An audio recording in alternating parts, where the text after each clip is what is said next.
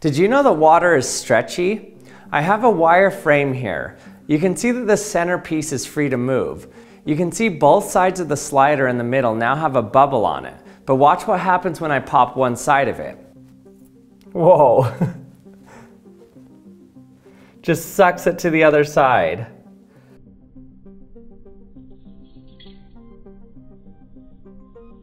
You can actually feel the force of it pulling back. So the surface tension holds it up until I pop the top of it. Then it drops. So for some reason, this bubble is actually acting the same way as a spring would act. Another way to see this springy nature of water is to dip a slinky in soapy water. It makes a helical bubble film all the way to the top of the slinky. Now I'm just going to blow a smoke-filled bubble at the bottom and then pop the other side of the bubble film, and you can see it pulls the smoky bubble all the way up to the top. In fact, it pulls it up so hard that eventually the bubble flies off the slinky due to the centrifugal force of it spinning around. Look how cool this looks. So this thin film of water has something called surface tension.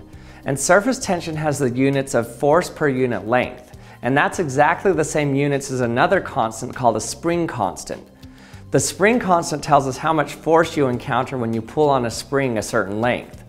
So what's interesting is that the spring constant and surface tension are basically the same thing. And before I continue, I'd like to thank the Swedish beauty tech brand Foreo for partnering with me on this video. I get shocked a lot on this channel, but did you know that you can actually safely use low-level, painless pulses of electricity to stimulate facial muscles to contour your face to give a more chiseled look? You can actually achieve a mini facelift, they call it, with the Foreo Bear device. The Foreo Bear is made by Foreo Sweden, a company that has shaken up the wellness world. Foreo is a visionary brand that joins the tech and beauty industries. Bear is the world's first FDA-cleared medical microcurrent device with an anti-shock system that visibly reduces signs of aging by energizing and firming the 69 muscles in your face and neck. When using microcurrent, skin cells break down and then grow back stronger, the same way your muscles do after lifting weights. Even though they have dozens of facial silicone devices, the Bear by Foreo microcurrent device is one of the most groundbreaking gadgets that you can offer to somebody you love. So if you're always worried about finding a gift for a birthday or anniversary or any other special occasion, this is the perfect gift for your significant other. So if you're interested, you can get 21% off Bear by clicking the link below. Now let's get back to our experiment. Notice that in order to get any surface tension, it only occurs at the surface of water, not inside of it. So whenever you have an air-water interface, it creates surface tension.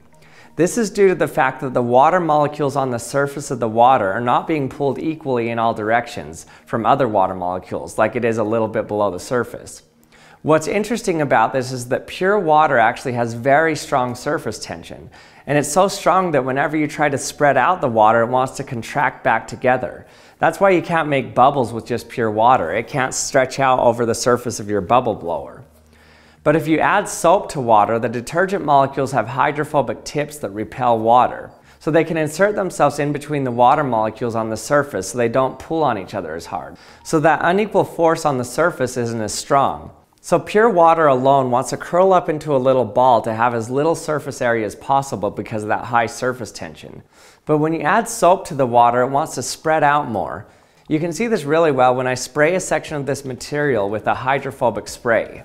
So the hydrophilic portions makes the water stick to it, and there are other areas that are hydrophobic. So by doing that, I can pile up the water with really high edges because it's hydrophobic on the edge so it doesn't want to spread out. But as soon as I add a little bit of soap to it, it relaxes that surface tension in the water, and so the water just melts away.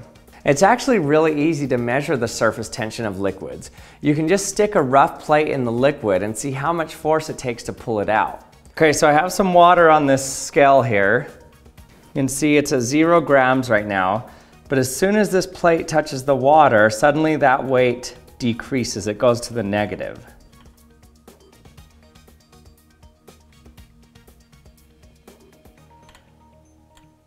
So you can see I have negative 0.34 grams.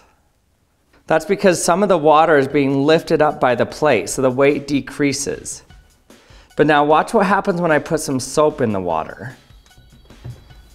I'm just going to touch the water with a little bit of soap.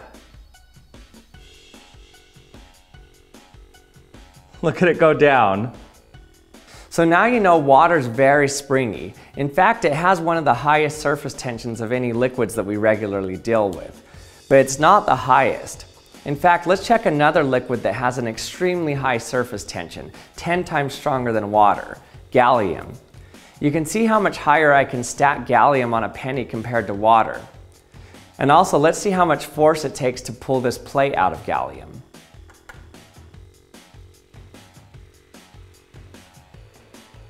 Whoa, look at it just pick up the gallium.